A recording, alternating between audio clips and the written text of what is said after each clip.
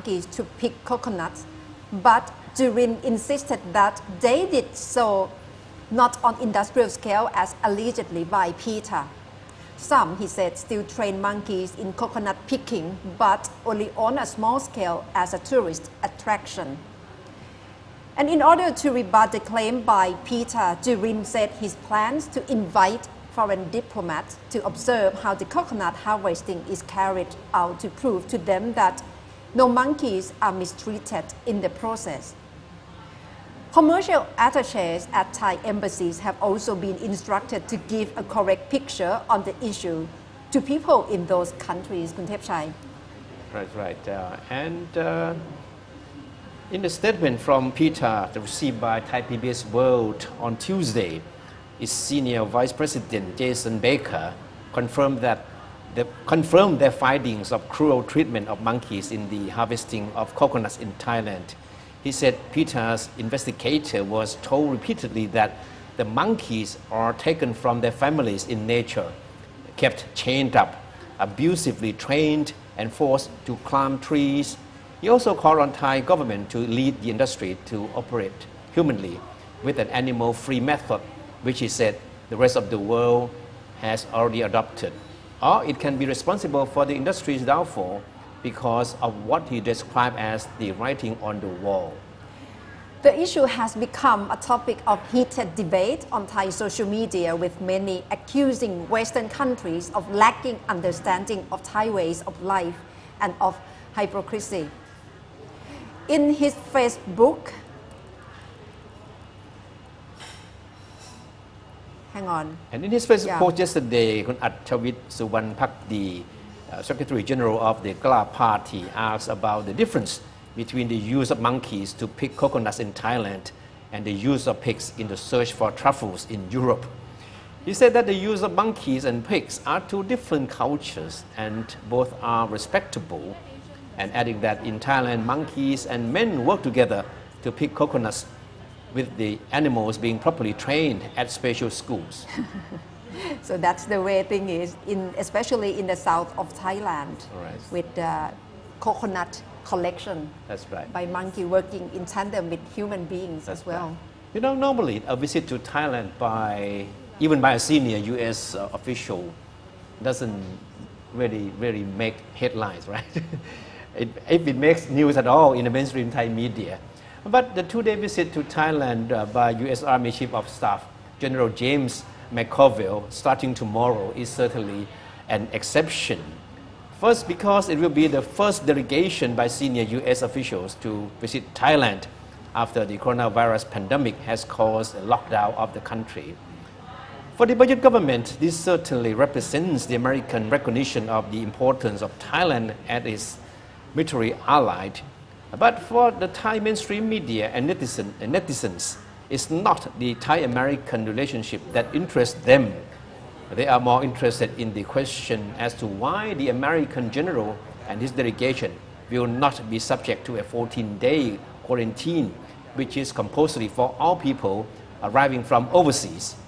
And since General McCorville will meet both General Pirat Kongsampong, the Army Chief, and Prime Minister Prayut Chan-o-cha, the question also is if the U.S. delegation is safe enough for the country's two top leaders to meet, given the fact that the U.S. now has the world's largest number of COVID-19 infections. So much so that self-styled activist Sisuwan Chanya is calling on the National Anti-Corruption Commission to investigate the Center for COVID-19 Situation Administration, CCSA, for what he sees as a preferential treatment of the U.S. delegation. The mini uproar has also prompted officials of the Anti-COVID-19 Center, the Royal Thai Army, and the National Security Council to scramble to justify why the 14-day quarantine will not be required of the U.S. delegation. CCSA spokesman Dr. Tawisin Wissanuyothin said the U.S. delegation will visit Thailand under a special arrangement and must observe health safety measures imposed by the center short of a quarantine. He said under the conditions set set by Thai authority, the delegation must be small, up to 10 members. Their stay must be short, and delegation members must have certificates showing negative tests for COVID-19 before boarding their flight and on arrival in Thailand. And if the members of the US delegation expect to be able to look around Bangkok and other cities, they must be disappointed, because under the conditions set by Thai authorities, they will not be allowed to visit public places or even take any public transportation. And according to National Security Council Secretary General Somsak Rungsita, the US general who will arrive from Singapore will be here as guest of the Thai army under a special arrangement which will spare him the 14-day state quarantine. Self-styled activist Sisuwan Chanya said by not requiring the US delegation to be quarantined, the anti-COVID center, which is chaired by Prime Minister Prayut, could be faulted for negligence of duty. He said he will submit a formal petition with the Anti-Corruption Commission to investigate the case. So this is in fact one of the biggest topics of heated debate on the social media in the past few days. Yes. And of course, forcing authorities to come out and to explain why the general from the US Army will not be subject to the state quarantine as all other people are, because there is a rule that anyone arriving from overseas will be subject to 14-day quarantine. So the explanations from the authorities concerned is quite clear, but he'll be here and his delegation will be here under a special arrangement. And they will be here for only 3 days. So Dr. Thavisin tried to explain that being here 3 days and being subject to 14 days of quarantine just do not really make sense. Yeah, but of course for Thai people in general must have raised question whether it's double standard by this practice. And talking about COVID-19 in Thailand, Kun Thepchai, today the new case of infection in Thailand, the number is 2, but the 2 are imported cases from other countries, like from India. The report today by Dr. Panprapha Yongtragoon, Assistant Spokesperson of CCSA, said that one case is 31-year-old Thai man returning from India, and the other is a 39-year-old Thai preacher back from Indonesia. Both men traveled on flights on which infections were previously reported. Meanwhile, Disease Control Department Deputy Director General Dr. Thanarak Phalitpat said that although airborne infected droplets smaller than 5 microns could be transmitted to the other people within 4 to 5 meters, there is a slim chance that people will contract the disease this way. Dr. Thanarak explained that the presumption that these droplets from cough and sneezes are posing a health threat stem from several countries being unable or unwilling to force their people to wear face masks. For Thailand, the doctor said that there is no need for Thailand to adapt or adjust existing measures to deal with the problem of airborne coronavirus. What is most important, he said, is that the people must respect social distancing and comply with all the directives in order to keep our guard up. So that's the response from medical doctor Kun Thepchai, that we cannot underestimate the situation of COVID-19. Despite the fact that there has been an absence of locally transmitted cases for 6 weeks now? Yes, yes. And in the past weekend, and it's the very important Buddhist ceremony in Thailand, and we can see how a large group number of people decided to Vian Thian or attending Buddhist ceremony online instead of going to temple in person. And right now we have Kun Nat Bunnak joining us for this story. So what came out during the weekend? It's not really unexpected here, because during the religious holidays, whether it's Asantha Busha Day or even Buddhist Lent Day, we can see that the Buddhists came out to make merit as well as dedicate flowers to the monks. So one of the photographers at Thai PBS World had a chance to observe and share beautiful photos of the event here on Buddhist Lent Day, which was this past weekend. So one of the photos that were taken were from Rama 9 Golden Jubilee Temple. So as you can see on the screen right now, many of the Buddhists came out to participate the celebrations here, and both days are one of the most important religious holidays observed by Buddhists in Thailand and in other countries where Buddhism is the main religion here. So we can see that the Buddhists came out with their masks on, which is part of the new normal celebration here to make merit and to dedicate flowers to the monks, as well as the most important highlight of the ceremony is the Wien Tien ceremony, or I'm not sure the exact English term for it. It's like the candlelight procession. Yeah. So the candlelight procession took place as well during the weekends. So we can see that despite the pandemic, it will never stop people from coming to make merit and celebrate the most important part of Buddhism. Yeah, it's great that people still have time to take out some time for some kind of a self-reflection on those two very important religious days. Yeah, it's beautiful and new normal at the same time. Yes, new normal at the same time. So everyone here is wearing face masks, whether they're at the temple or making merit. It's part of the new normal lifestyle right now. And speaking of that, making merit is definitely part of everyone's lives here in Thailand. So when it came to the religious holidays, whether it's Asanha Busha or Buddhist Lent Day, everyone just came out here and just to participate. Yeah. And the scenes were repeated all over the countries. In all provinces, we saw similar scenes of people going out to make merits. Yeah. And for COVID-19, it seems that some countries probably feel quite safe before, but right now they have to introduce stricter measures. For example, like Australia, in Melbourne, probably they are facing another lockdown. Yes, they are facing another lockdown because the government has reimposed a lockdown starting from midnight Australian time today after they have seen more cases of COVID-19. As of today, there are 147 new cases nationwide in Australia, and 134 of them are from the state of Victoria, which is where Melbourne is the capital. So therefore, cafes, bars, restaurants, and gyms in Melbourne will be closed for at least 6 weeks, except for essential businesses. Residents are also urged to stay at home. School holidays will also be extended for 1 more week. So social distancing measures will be taken across the state as well.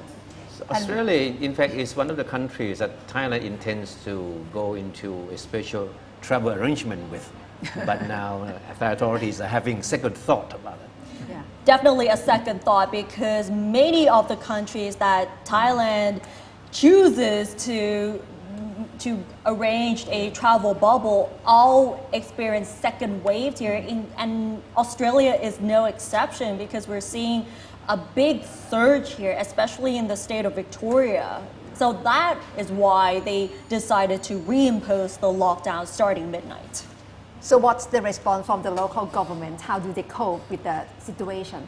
So over the past weekend, the state premier Daniel Andrews reinstated strict social distancing orders in more than 30 suburbs across Melbourne, as well as putting 9 public housing towers into a complete lockdown. They also deployed hundreds of police officers and army troops to enforce the closure of the border between Victoria and New South Wales from midnight from Tuesday. And this is the first time in a century that such borders will be closed off, because the New South Wales and Victoria border the last time that it was closed off, it was back during the Spanish flu back in 1919. And so this will be the very first time in the century where this border will be closed off. Other states also took further action, whether it's Tasmania, which has set up a hard border against Victoria. So that means anyone from the state of Victoria will not be allowed to enter Tasmania without a valid reason. The Australian Capital Territory, or the ACT, has also delayed their plans to ease lockdown restrictions as they have found 3 new cases linked to the outbreak in Victoria. Certainly another reminder of how careful we'll have to continue to be.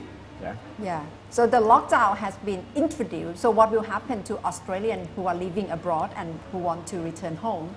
So the government has decided that they might have to slow down the process of repatriating the Australians who are abroad. And this will be, well, first of all, the Australian government has already discussed with the state premiers across the country. So the Prime Minister, Scott Morrison, said today that he would take this proposal to the National Cabinet this Friday. So this is actually part of the latest responses to the pandemic here.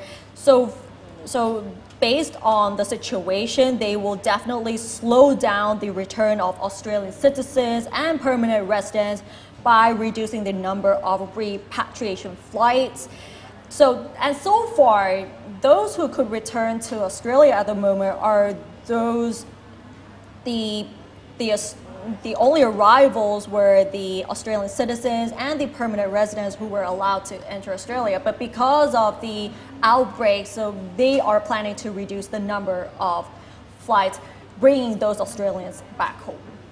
Yeah, it's quite alarming and lesson learned for Thailand as well. Definitely. And that will put even more damper on the travel bubbles plan being worked out by Thailand with countries like Australia.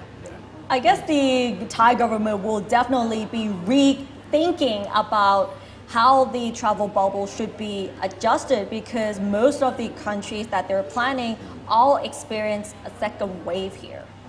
Okay, thank you very much, Kun Nat. Thank you.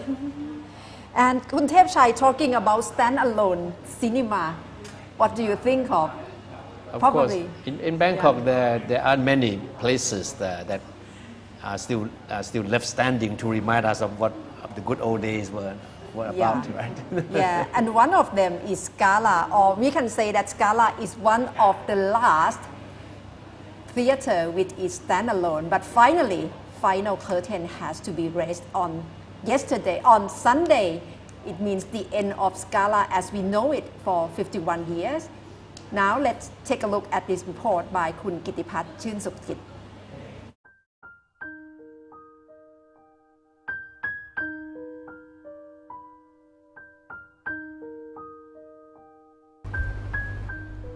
After 50 years, the final curtain came down last Sunday on the grand dome of Thailand's movie theatres, the Scala.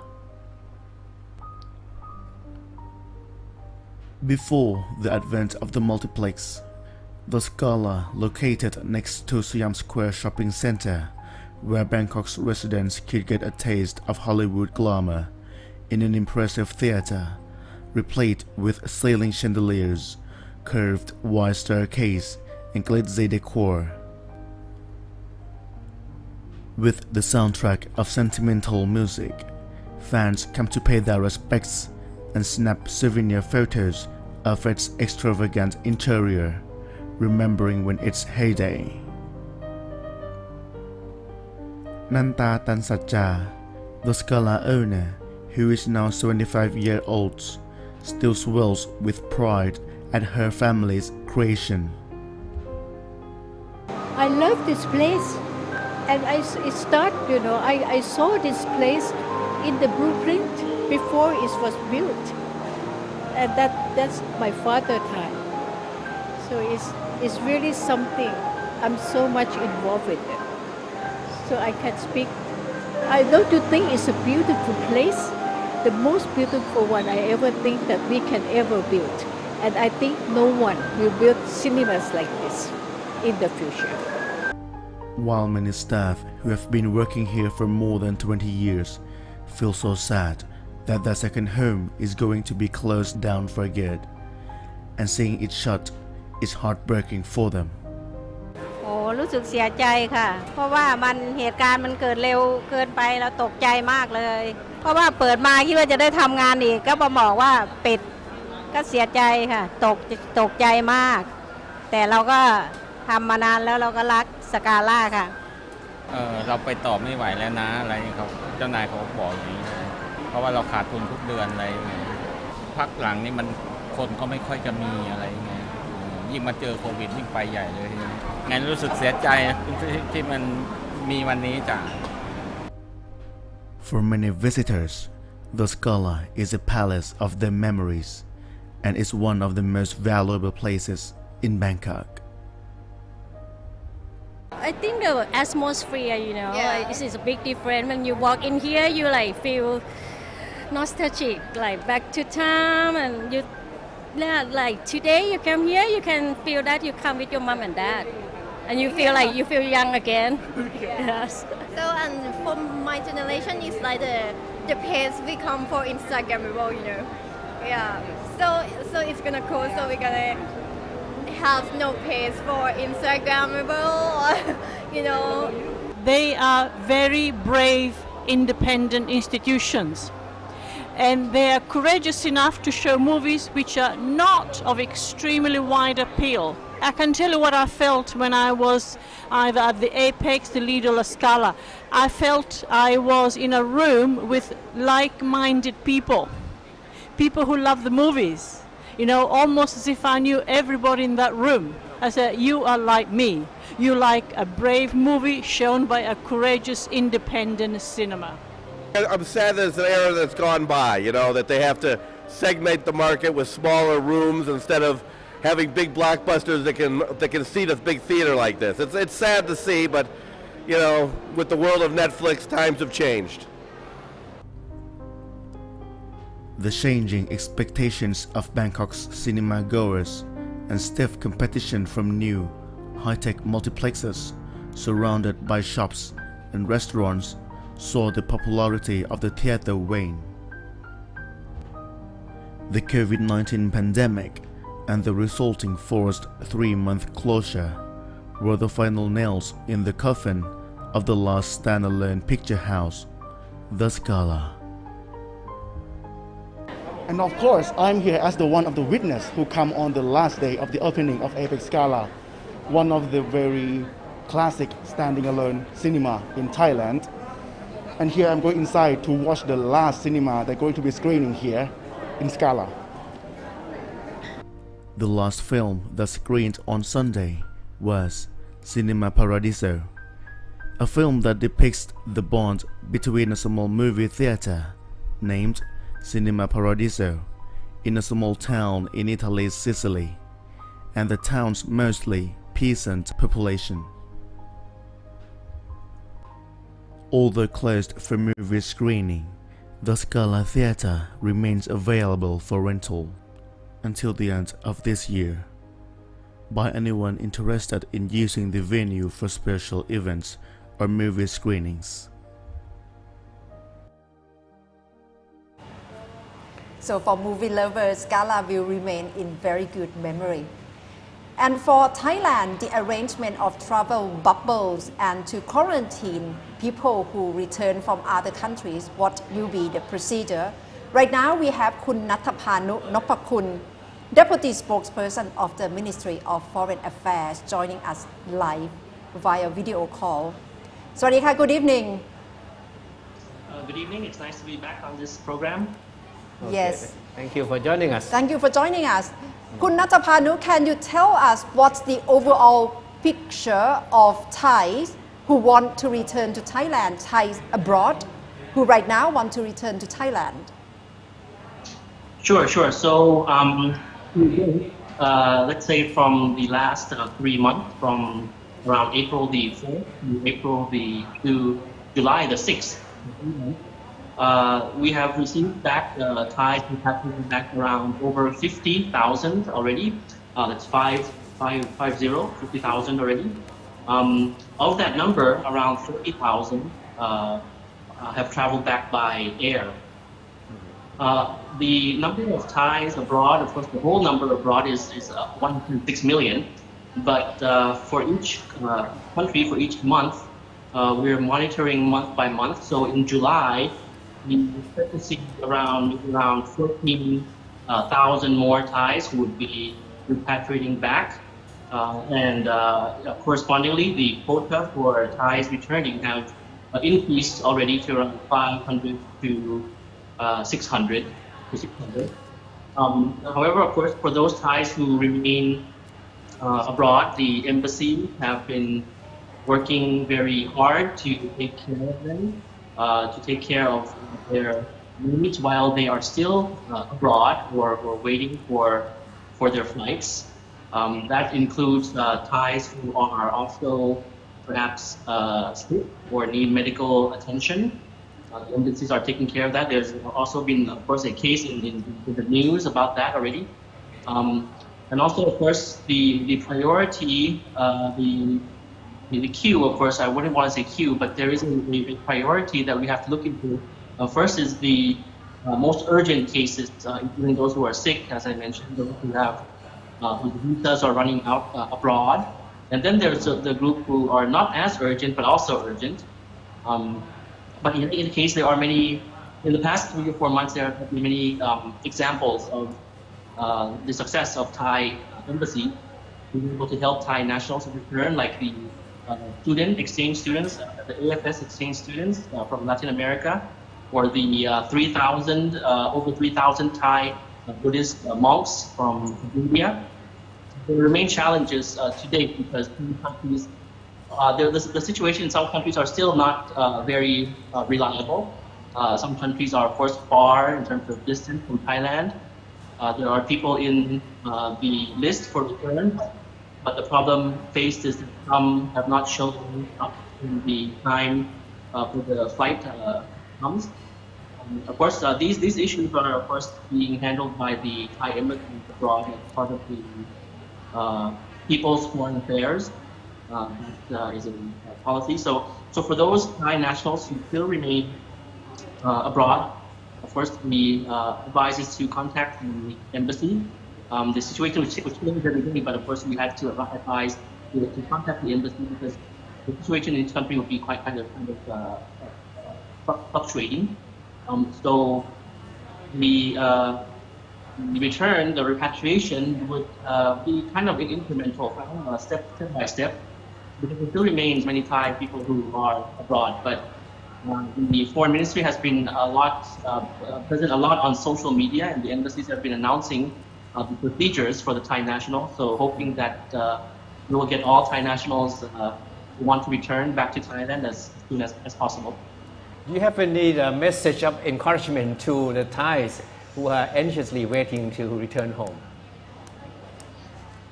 Yes, of course. So for the Thais who are still abroad, just remember that we will not leave anybody behind. It's the constitutional right of all Thai nationals, of all nationals actually, to return to their home countries. But in this special or critical situation, this global crisis, we seek also for your understanding that we're trying our best, both at the CCSA, at the Operations Center for Foreign Affairs, headed by the Permanent Secretary of Foreign Affairs, the ambassadors, the embassies, everyone involved in this network are trying their best. So please be patient and please give time for the officials to handle your case. We've been contacted per case as well from both Thai and foreign nationals. So it's all in the pipeline, and hoping that everything will be smooth from now on. Even though we have 14,000 Thai nationals left, I think that in the coming months it will be addressed. All of them will be addressed, and everything will be smooth from their travel, from their flight up until the quarantine when they arrive in Thailand. Mr. Deputy, right now many countries are facing second wave of the coronavirus, and how that will affect people who like to return to Thailand, or even foreigners who want to come to Thailand?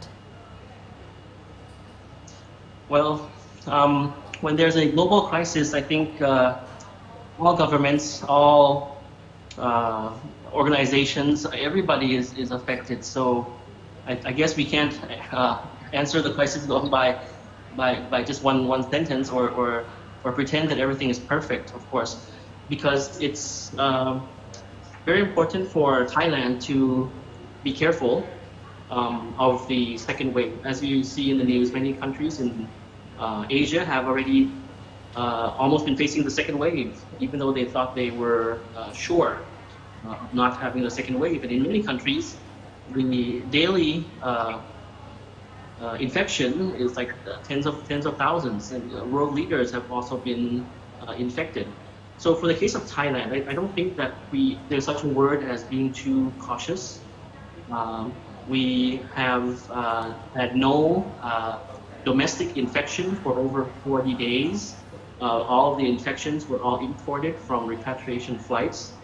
But nevertheless, we hope that we will not be met with the resurgence of COVID in the country. So we still have to be careful. So for foreign nationals, as you were asking, of course, the first clusters that were allowed to apply for entry were those with work permits and those with Thai spouses. And I know for a fact that a number of these groups have already begun the process or already have returned. Some have also even talked about their experience. A foreign spouse of a Thai national even talked about their experience in returning. However long the experience was, it was successful. He did get to return to Thailand, and he went to the media and talked about his experience. But that's fine, because the most important thing is he's back. So that's just one example. So for the other different groups, as you know, there was an announcement, a green light given to 11, total of 11 groups of persons to enter Thailand. Well, that includes also Thai nationals, and it includes also the first two groups like I mentioned.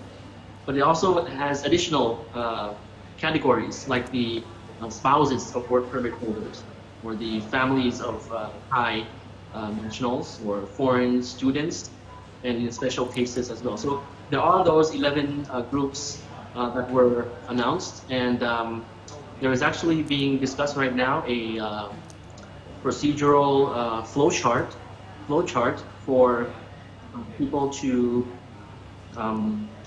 for it to be kind of a simpler understanding, and that will be coming out soon for all cases. No, it looks like it will take some time before the so-called travel bubble arrangement will take off, right? And especially in light of the resurgence of new cases in some of the countries which were seen as potential partners in this arrangement. I understand that the Foreign Ministry is in charge of talking to some of these countries which are potential partners in the arrangement. So how do you see these things will move forward?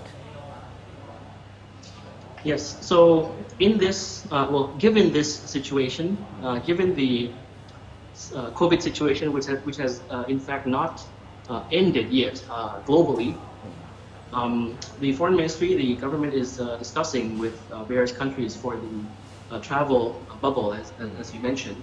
So basically, the perks of it, the good point of it is that the travel bubble will address those with economic need to enter Thailand, either for business or for other purposes, and their visit would be a short visit, like perhaps less than 14 days. Of course, they will still be required certain tests. Okay? So these travel bubbles will possibly, it's called actually a special arrangement with various countries. So possibly it will include business persons coming on short-term visits, like 3-4 days, and then return back to their countries. And it is specifically for countries in which we have held bilateral discussions with, meaning 4 countries plus 1 territory: Japan, Republic of Korea, Singapore, China, and Hong Kong. These countries are, in particular, able to address certain infection challenges.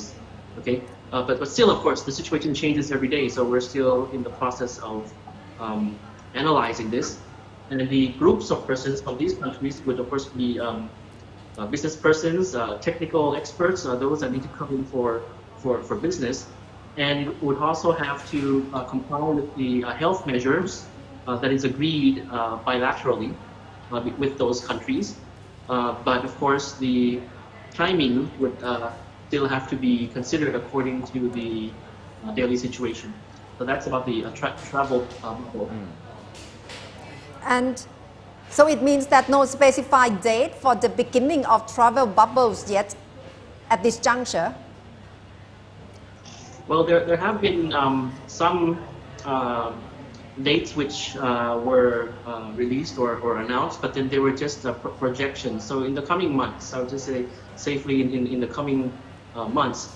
As you see, when you start a discussion with one country and then it seems okay, but what if the next week the numbers rise a lot in that country?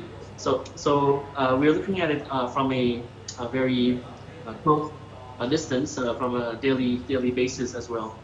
But of course, these special arrangements would eventually come into place. I think perhaps after the 11 groups that was mentioned, and then perhaps a little bit after or in the same timing as the completion of the Thai nationals' repatriation. There are many groups we have to cater to, of course, but with this situation, ensure that it's understood. If I wouldn't want to compare to any other country in the world, but in terms of management, I think we have the management in place. We've been contacted often on a case-by-case basis, people having worried about their Thai relatives or even foreign nationals contacting us on a case-by-case basis. It's on the pipeline if you have your documents ready. One factor is that even though if you have your documents ready, of course, the timing of the flight has to be in place as well. And for the U.S. Army Chief of Staff, the team will be arriving tomorrow.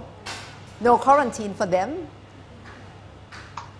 You think the air has been clear over this question? Yes, I think you addressed this issue in your program or in the other programs already, and the Army Chief also came out to the media already. As mentioned, in many of the travels to Thailand, there are special cases, special arrangements, either a special arrangement with the 4+1 countries or special arrangements for exemptions, for example, like for diplomats or for guests of the government and things like that, which are necessary to build confidence and to be able to work with other countries, to continue to work with other countries. But will there be any more official delegations from overseas in the next month or so? As far as you know. Yeah. I have not heard of any specific other special government guests in the near future, but I'm sure there is. But of course, the regulations would have to be in place. The discussions would have to be set, of course, because of the utmost importance is, of course, for us to keep our standards in terms of preventing COVID. Okay, all right. Thank you very much, Kun Nathapanu Nopakun, for joining us. We really appreciate your time and comment. Thank you. Thank you. My pleasure. สวัสดีครับ สวัสดีค่ะ สวัสดีครับ Okay, so far from April until July, about 50,000 Thais have returned to Thailand already. Right. Yeah. But the queue is still quite long. Yeah, certainly a lot, thousands more are on the waiting list too. And of course, I mean, the deputy spokesperson wanted to assure that all Thais overseas will be taken care of and that the turn will come. Yes. No one will be left behind, that's what he said. Yeah. Yes, but surely travel bubbles right now still have to be on hold. Yeah. And that's all from Thai PBS World tonight. Thank you very much for watching. And we'll be back at 8 o'clock for Tan Lok with Thai PBS World. See you. Bye for now.